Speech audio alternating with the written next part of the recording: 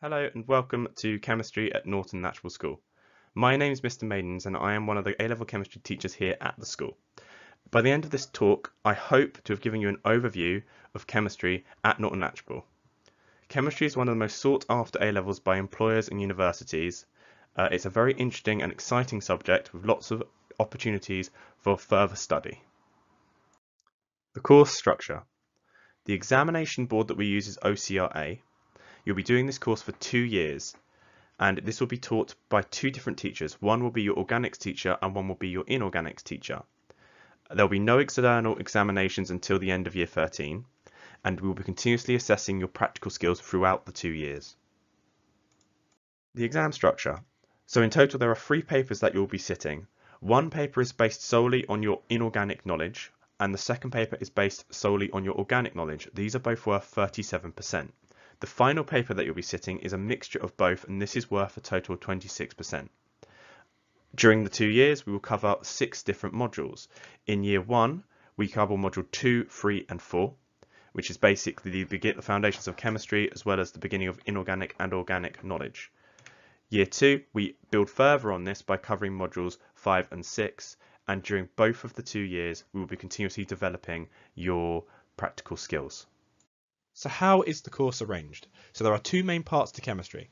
There is organic chemistry, so this is the study of carbon and how carbon interacts with itself, how you can use carbon to build molecules, and how we as scientists analyse those molecules.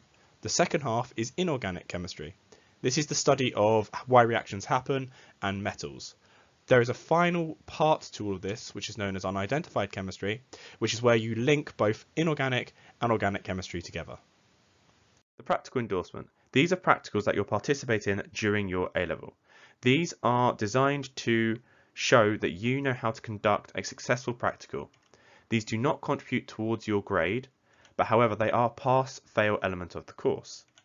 Throughout the 2 years, you'll be continuously assessed by your teacher on the specific chemistry skills that you'll be developing as you go through.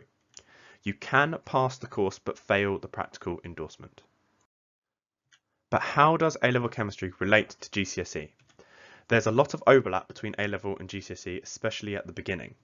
So Unit 4, Quantitative Chemistry, is one of the very first areas that we look at A-level chemistry.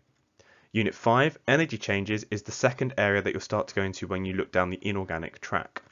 Unit 6, which is the rate of reactions, also favours the inorganic side of chemistry. And finally, Unit 7, this is the study of carbon, so therefore is related to the organic side of chemistry.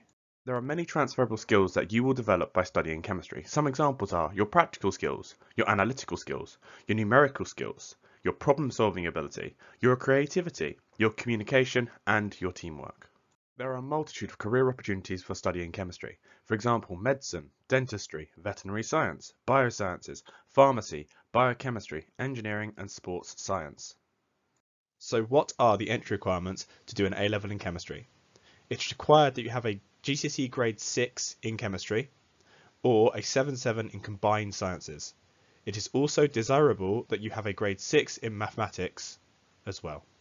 There are many enrichment opportunities. On the left, you'll see former students who participated in the Royal Society of Chemistry Olympiad competition. They achieved a silver award. In this competition, you have to participate against other schools showing your scientific ability. On the right, you'll see the University of Greenwich.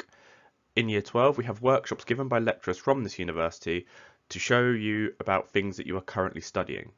In Year 13, we visit this university to analyse samples of chemicals that we have synthesised in the lab at school. We look forward to the new science labs that are currently being built, as you can see by the pictures and the lab layouts, that should be up and running by September 2020. We look forward to moving into them. Thank you for your time. If you have any questions, please feel free to email sixthformrecruitment@mks.kent.sch.uk.